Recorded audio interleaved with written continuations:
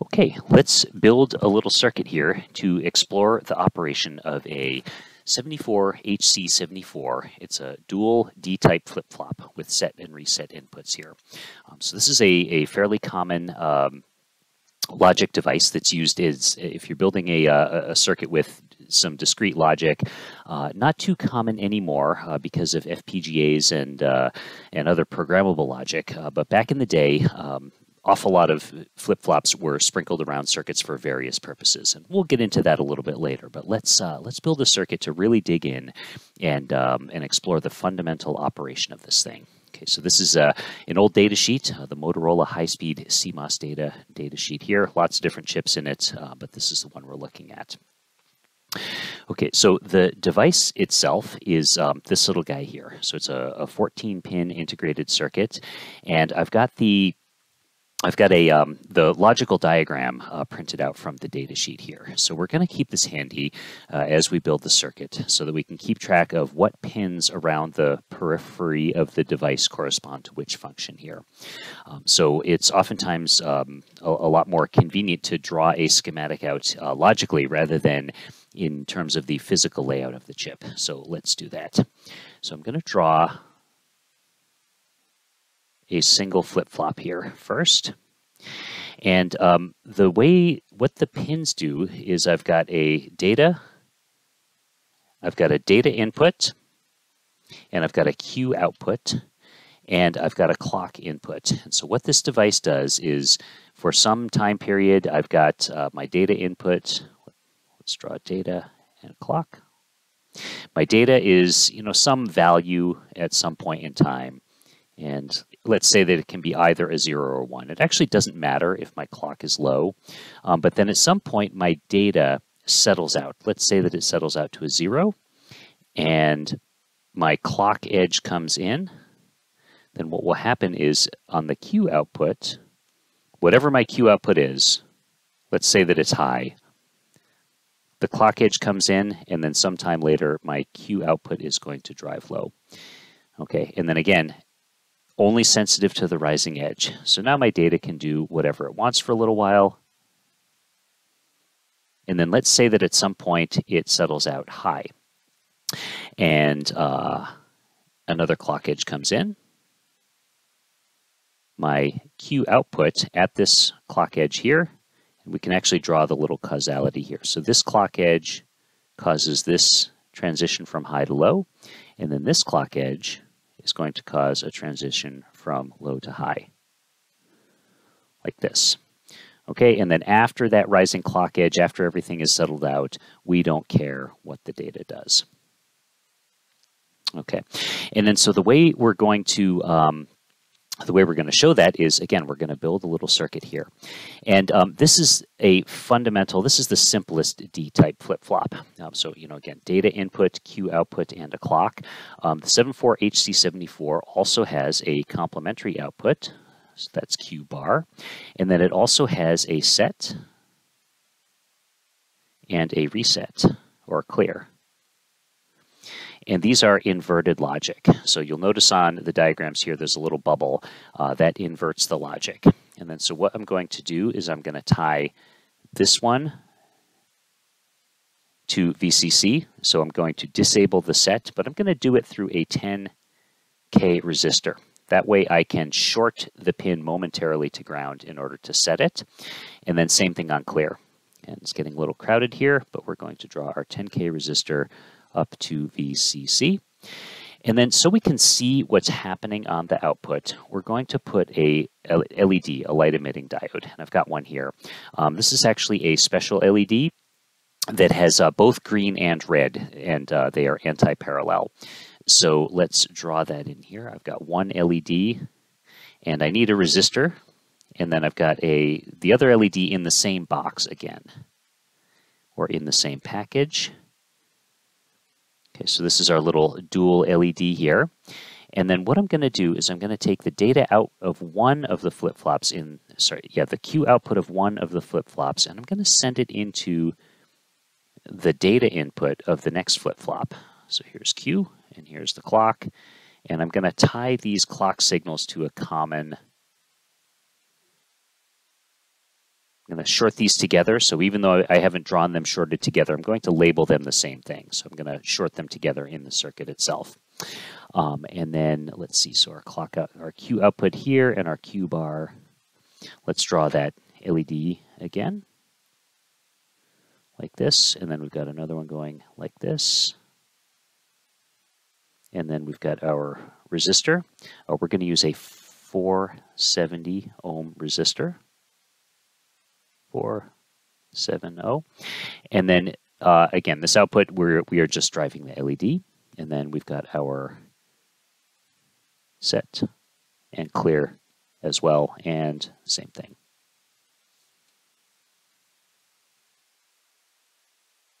Okay, great. So here's our circuit, and then we're going to drive it. We're going to drive our circuit with an AD-ALM 2000 that has 16 digital outputs. We're going to take 2 of those outputs. We're going to take D0, oops, that's a 0, and put it into the data input, and D1 we're going to send into the clock input.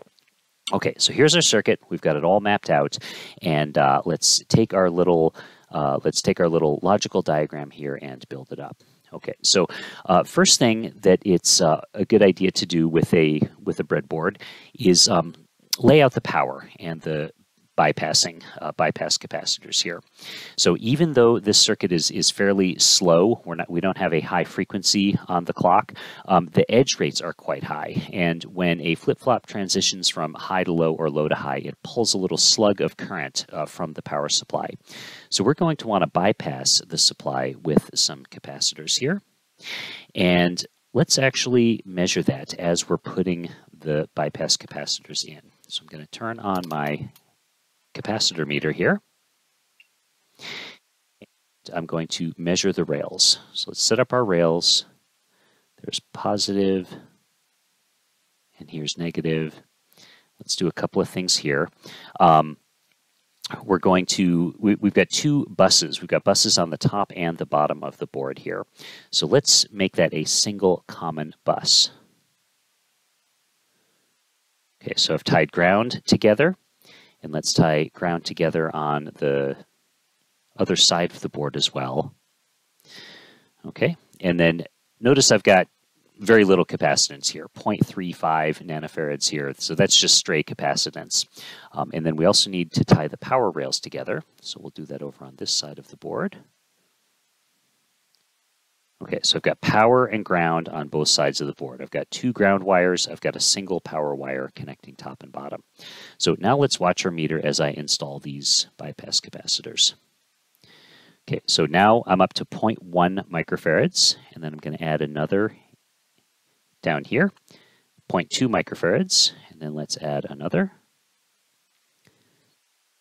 0.3 microfarads, and then finally 0.4 microfarads.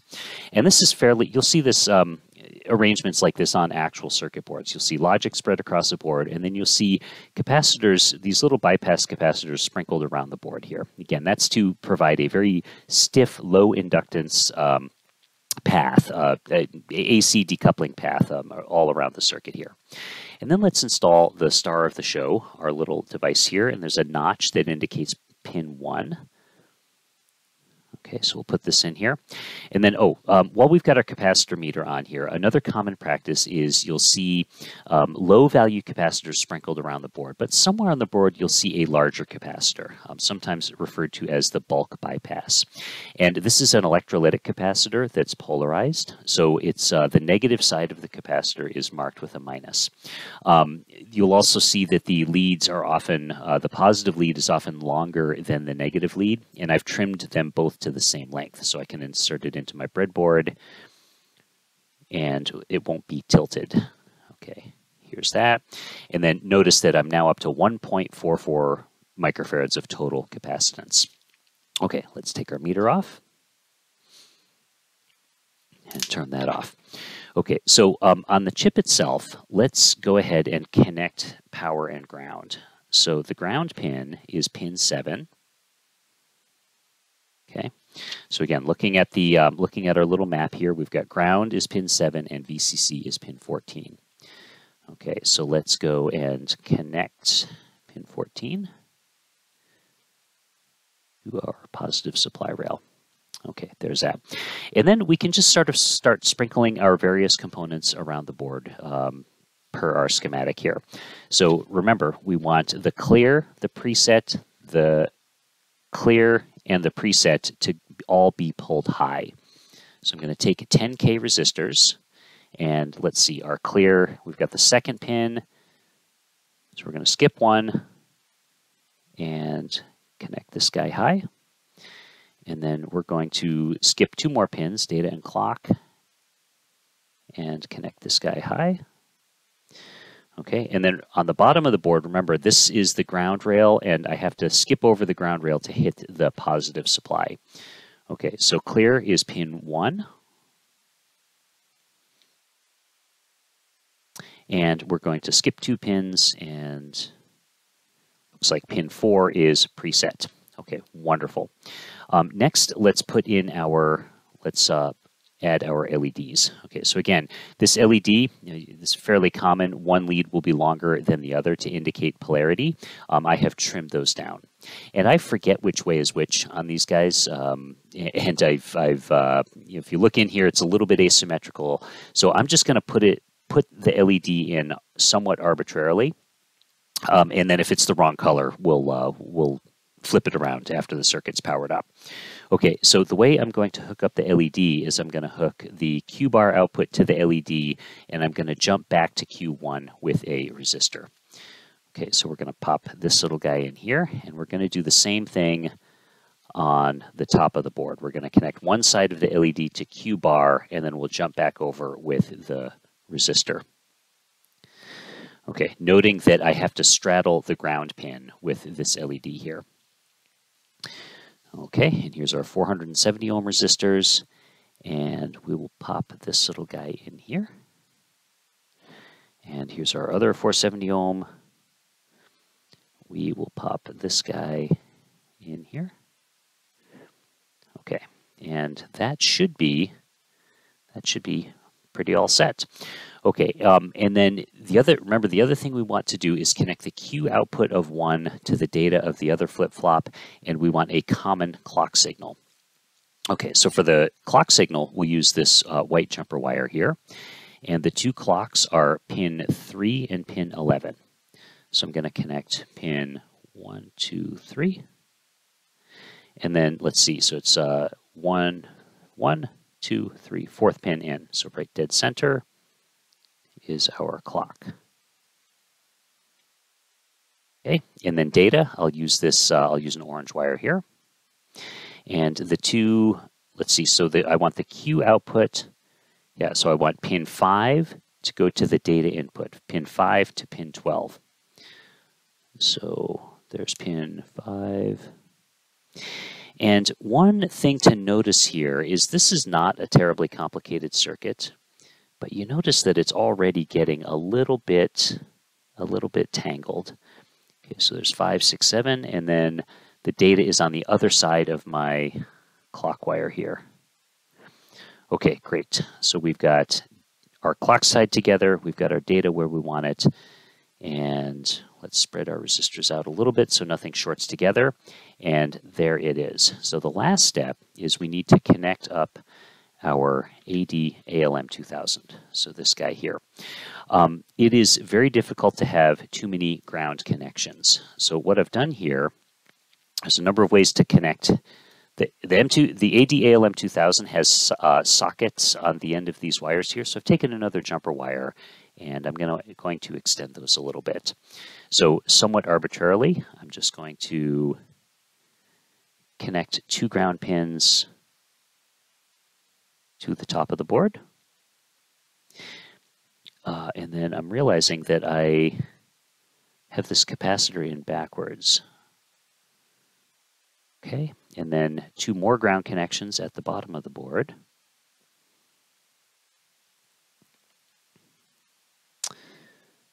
Okay, and then the power supply is the red wire here. So I'm going to power the board.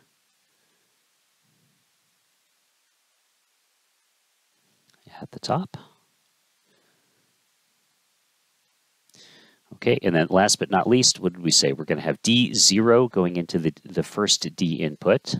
So the first D input is pin 2. Okay, and so that is this, it's pink and green. Okay, so I've got the pink wire is going to go to data, which is pin 2. Okay, and then pin 3 is the clock, which I'm going to put D1. Let's see, the clock is pin 1, 2, 3. Okay, there it is. Okay, so let's make sure that we can see the two LEDs in the field of the camera here. We've got our AD-ALM 2000 over here, and we are just about ready to throw the power switch.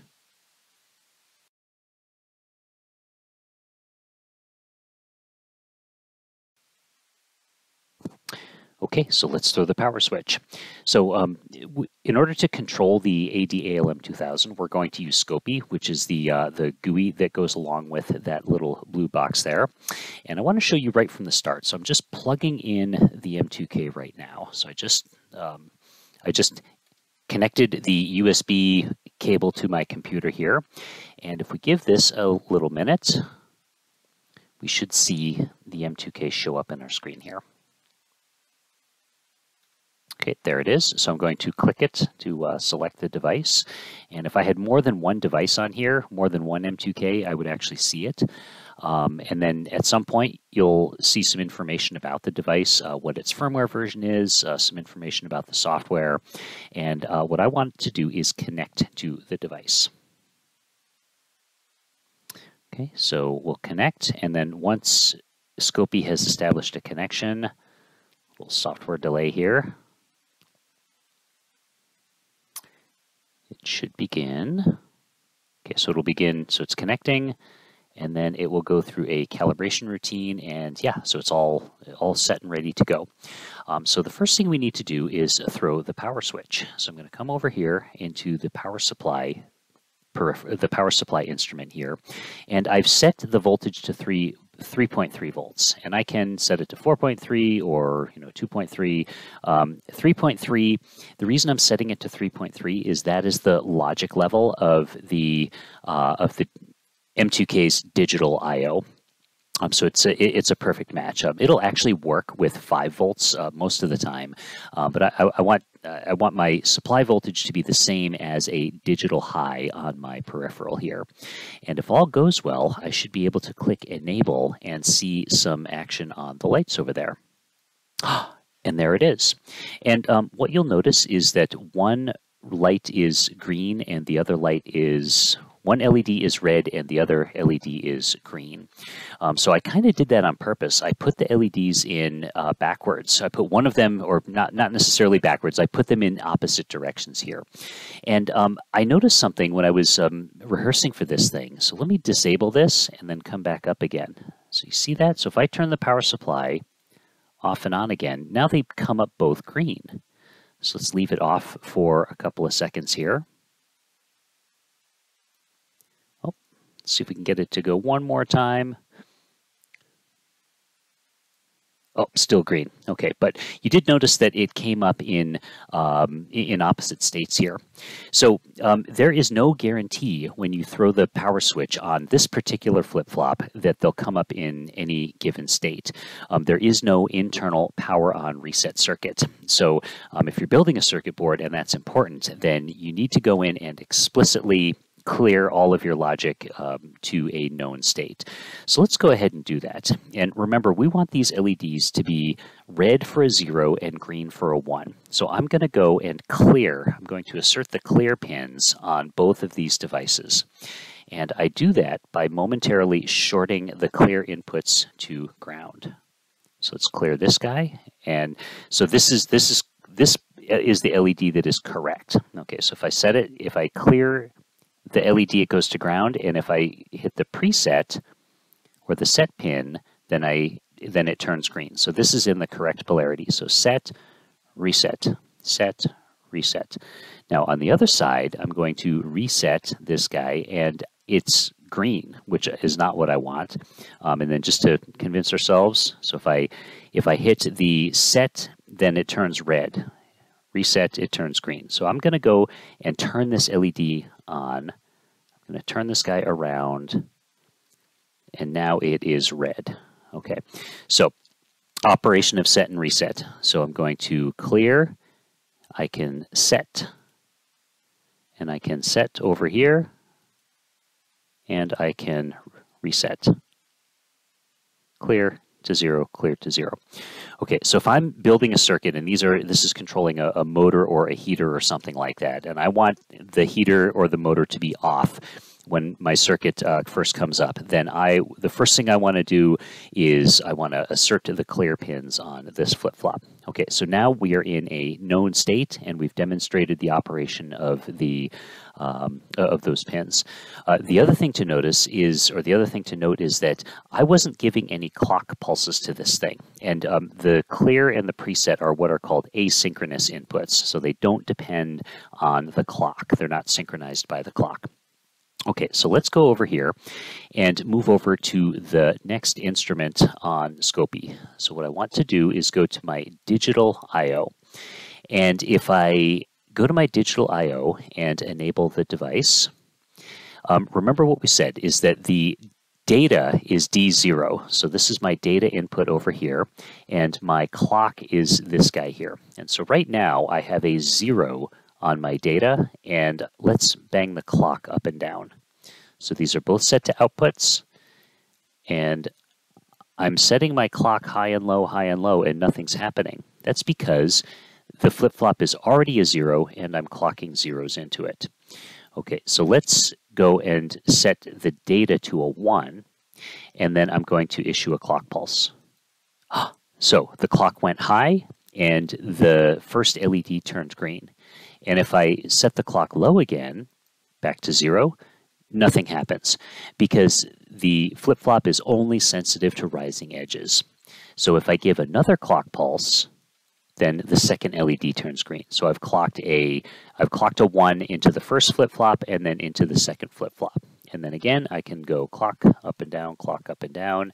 Nothing else happens because I'm continuing to clock 1s into the string. Now let's go the other way again. I'm going to set my data to 0, and I'm going to clock in that first 0, and then let's clock in the second 0, and both LEDs turn red. So there it is. There's every single feature of the flip-flop is now exercised.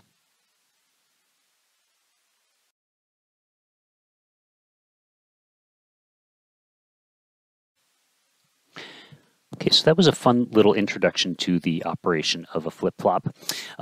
You might have noticed that we're clocking things pretty slow, like human finger press or clicking of a button in a piece of software there. So these flip-flops are designed to run much faster. And in our next video, we'll dig into some of the timing characteristics of this thing, which brings up some interesting points here.